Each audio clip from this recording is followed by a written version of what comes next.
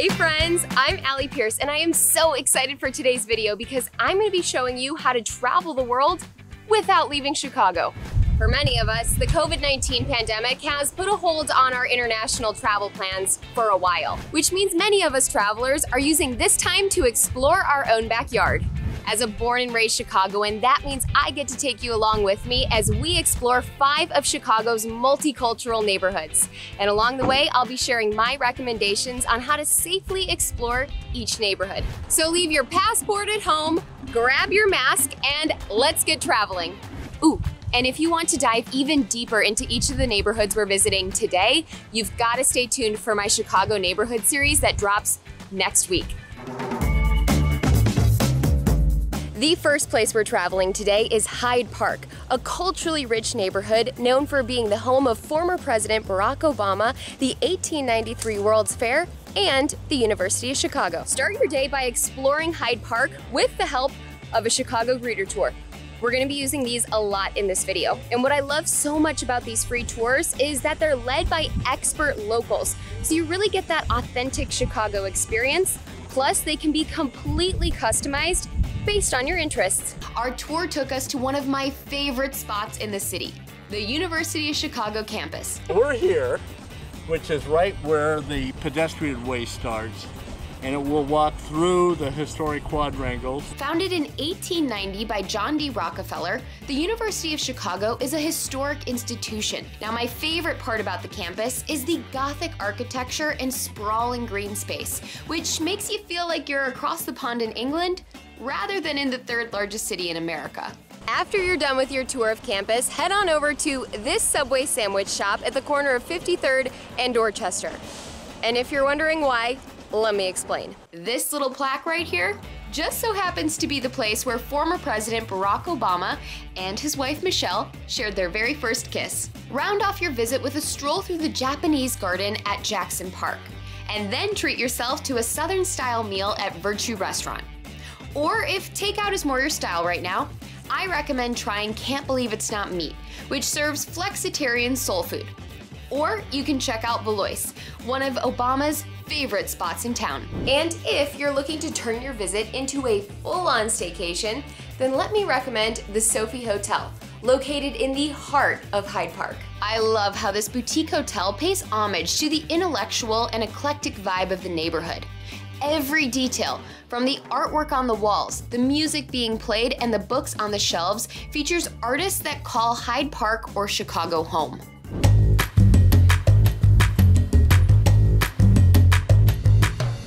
Next, we're off to Little Village, or La Villita as the locals say. Now, this is where you come for an authentic slice of Mexican-American life right here in Chicago. You can't help but notice the terracotta arch welcoming you to the neighborhood's main drag, where you'll find traditional bakeries, delicious restaurants, and even a warehouse filled with sweet treats. More on that in just a second, but first, a quick bit of history. Now, before the area was known as Little Village, it was home to Czech, German, and Polish immigrants following the Great Chicago Fire. Then, in the 1970s, Mexican Americans moved to the area and it became known as Mexico in Chicago. No trip to Little Village is complete without 2 very important sweet and savory stops. First, a meal at Mi Tierra, where as soon as you step through the door, you feel like you're south of the border. The restaurant is the largest Mexican restaurant in the Midwest and a staple in the community. Grab yourself a table and grab a margarita, and I'd order the steak tacos if I were you. Now it's time for some dessert at Dulcelandia, the largest retail and wholesale distributor of Mexican candy in the Midwest. If you've got a sweet tooth, you're gonna love this place because inside you'll find more than 1,000 different kinds of candy.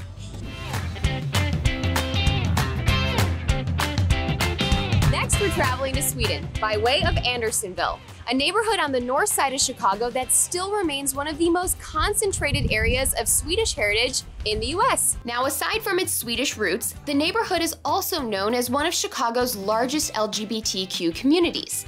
Book a Chicago greeter tour and learn about the neighborhood's Swedish roots and commitment to local businesses. Andersonville is known as the shop local capital of Chicago because of all the independent boutiques, shops, restaurants that call this neighborhood home.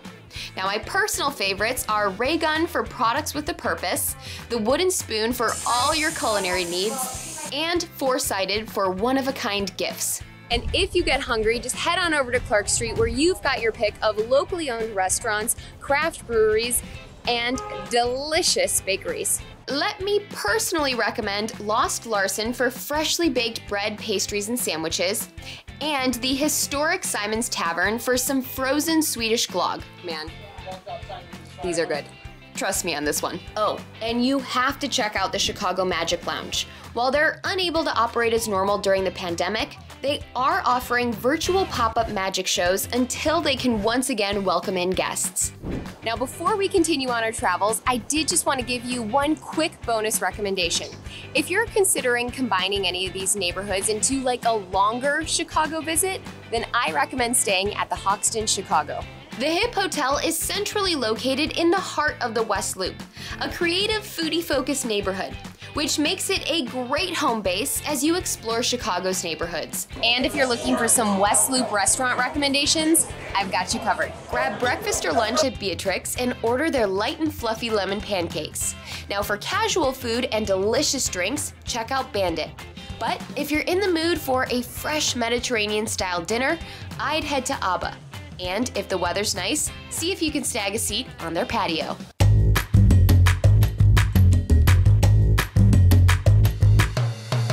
Heading back south, our next stop is bursting with Latino culture, color, and music. And if you guessed that we're headed to Pilsen, you'd be correct. One of the first things you can't help but notice are all the colorful murals throughout the neighborhood, which speak to the area's ability to blend art with activism. And if you want to dive deeper into the history and purpose behind these murals, I'm going to once again suggest a Chicago greeter tour. So what's so great about Pilsen is there's seriously no shortage of delicious restaurants to dine at, but I recommend heading over to Cafe Da, which is this Vietnamese style cafe that has amazing chicken wings. Crunchy, tender, so good.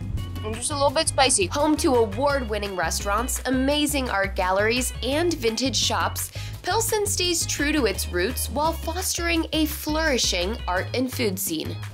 Maybe that's why Forbes named it one of the 12 coolest cities in the world. Yeah. Now, before you leave, make sure to check out the murals along the 16th Street Railroad embankment. It's a 2-mile stretch of more than 50 murals featuring street artists from around the world. Our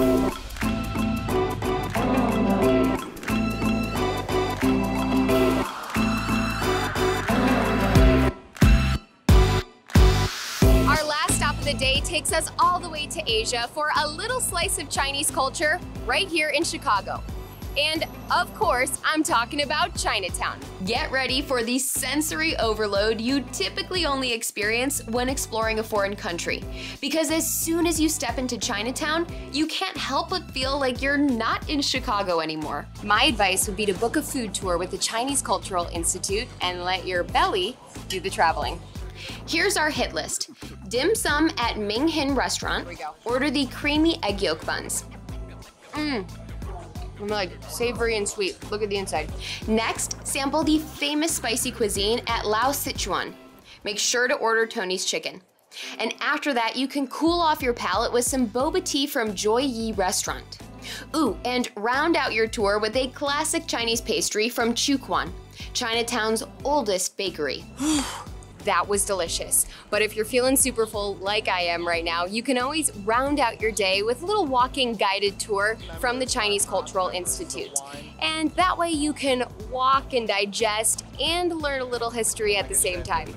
And if you've got the time, end your visit with these incredible views of the city at Ping Tom Memorial Park.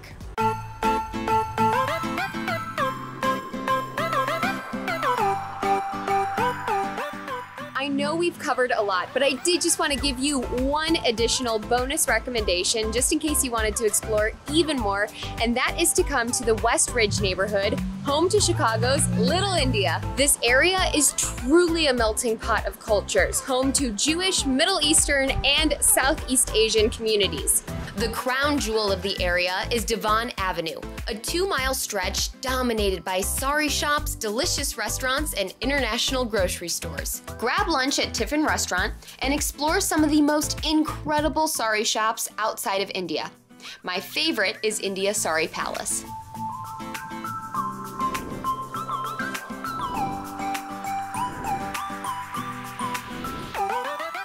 While our travels might look totally different than what we're used to, I do think that by exploring some of Chicago's multicultural neighborhoods, we're able to scratch that international travel itch while still staying close to home. So whether you're visiting for the first time or exploring your own backyard, I hope that this video inspires you to explore Chicago while diving deeper into our diverse city. But with that, I'm gonna sign off. Stay safe, stay strong, and just remember that adventure awaits when you choose Chicago.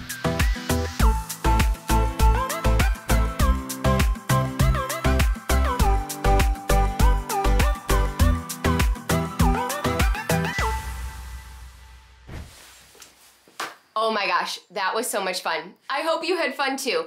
Now, I need to hear from you. Were there any neighborhoods that you want to explore for yourself that you learned about in this video? If so, let me know in the comments section. And also, if you have some Chicago neighborhoods that you think I need to explore further, give me all your recommendations below.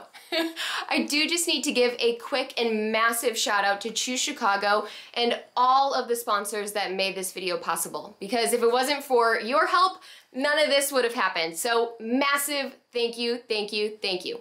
Now you guys, if you want a comprehensive list of all of the places that we visited in this video, plus even more recommendations and a map of all the spots that we visited, you gotta check out my Chicago neighborhood guide. I've got a link to that in the description of this video. Also, just want to make sure that you are aware that my Chicago neighborhood series drops next week. So basically what I'm doing is taking each of the neighborhoods we visited in this video and diving even deeper with more recommendations, history, and background. So make sure you're subscribed to my channel and you hit that little bell to get a notification when those videos go live. And until then, let's hang out outside of YouTube on Instagram. You can follow me at Allie Pierce. And I will check in with you guys next week. So have a great rest of your day, your week, your month, your year, and I will talk to you guys soon. Bye!